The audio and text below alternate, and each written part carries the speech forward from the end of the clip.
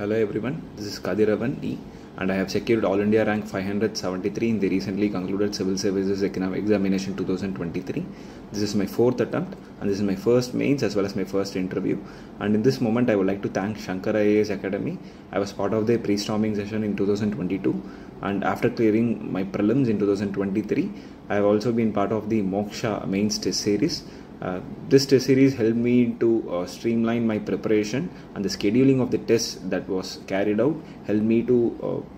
take a small step before facing the actual examination, and the questions that were framed were of very high content which were reflected in the actual